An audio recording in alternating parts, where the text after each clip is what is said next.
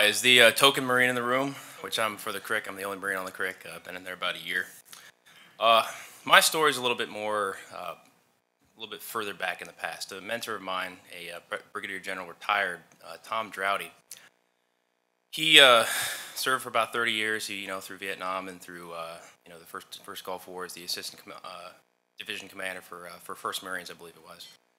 And sometimes in my career, I've been in for about 5 years. I've come up against situations where not so much the physical courage, the ability to maneuver under fire, be to keep on moving forward when you very well may not survive that engagement. But for me, really, the challenge has been the moral courage. When do you stand up against what you consider to be perhaps an immoral order, or if not immoral, but wrong, in your for the Marine involved or for the operation that you're trying to do. So I'm going to take you back to Vietnam, April 1966. Captain, then, Tom Droughty, just before he went off to teach at the Naval Academy, was a company commander with my company, 3rd Battalion, 7th Marines in the Quang Ngai province. And they were doing a search and destroy mission in which, they came under fire from a local village, pretty, kind of what we'd call today a complex ambush of, booby traps, into IDF and, direct fire weapons from, crew serve and small arms. So Captain Droughty, in accordance with the mission, decided, he's going to take over the village.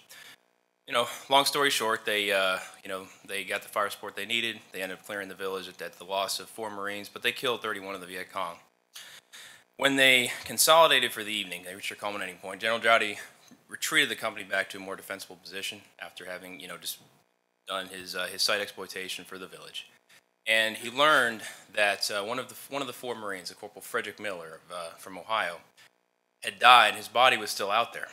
All right, and it kind of paint the picture. This, for those of you who are kind of up on this stuff, Vietnam was before we had the technological superiority that we have now. The NVGs, the MTIs. For those of you who know what those are, the thermals and the ability to see at night. So General Droughty, decided to go back inside the village, and with a couple of his Marines, backlighted by basically the burning village, to go grab the body of this Marine, leave no man behind.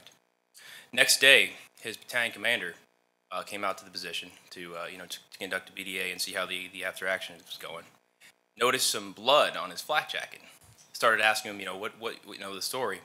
Came out about the story of him going back to get this young Marine, this young Corporal Frederick Miller. Battalion commander didn't like that, and he started to strongly correct, as you might say, counsel Captain Droughty about how it was a foolish action, wasting, risking his Marines, risking his own life for a stupid, silly action. Right? General Droughty, after the speech was done, he had 2 options. He could either A, walk away and say yes, sir, and walk away, or B, stand up for his convictions and say, sir, I understand, but I'm not going to leave one of my men behind, dead or alive. Took a few minutes, took a few seconds to think this through, because the options are in front of him. He's either relieved of his command and sent back in disgrace. His friends, his family will never know the true story, especially his Marines won't know the true story, because he was well respected by them. Or B, he can walk away, not be good with himself, but then maintain his position. So he did, something that I've actually heard him personally tell me this story when I was struggling with something similar, but not as great as this. He looked his battalion commander in the eye and said, sir, I understand your objections, but if I was given the same situation again, I would do the same thing. So as you can imagine, the battalion commander relieved him on the spot and began to counsel him about sending him home. At that very moment, the assistant division commander, Brigadier General Stiles, came off a helicopter and was motioned over to where they were. And you got to be in this young captain's mind. I'm a young captain, so I can kind of relate. You just got chewed out by your battalion commander. You just got fired, relieved of command. After a pretty hectic combat situation, adrenaline still rushing. And now all of a sudden, a brigadier general, the assistant division commander, is coming up, screaming your name.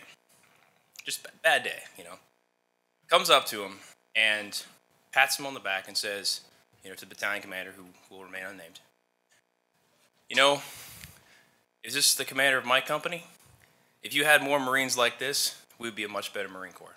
congratulations for what he did, for what you've accomplished. General Droughty ended up receiving a Silver Star that day for his actions, both clearing the hamlet out at the at the cost of 4 of his Marines, as well as his actions, his decision to go back and grab the body of young Frederick Miller. And you know, and so what I guess what I want to kind of close by is that it's hard, being shot at, maneuvering under fire, the physical courage involved for him to, first of all, take the village, and second of all, go back, silhouetted by burning buildings without the benefit of night optics, which probably wouldn't have worked anyways, to grab the body of a dead Marine, to leave no man behind. That's one thing, He had it plenty of times. He was, decorated for that many times. But as he himself has told me, the moral courage that it took for him to put everything that he valued and loved on the line, his company command, his career in the Marine Corps, the respect of his Marines, family, and friends, for the sake of a principle, for the sake of don't leave a man behind, was the hardest decision he has ever made in his 30 years in the Marine Corps and his 20-some cents in the civilian and Marine Corps world. And so, it's not so much about me. I've had some challenges myself, but it illustrates the importance of integrity, the importance of ethical, moral leadership when it comes to the business of life and death. My integrity as a leader, his integrity as a leader, was the reason that more of his Marines came home than not. That's all I got.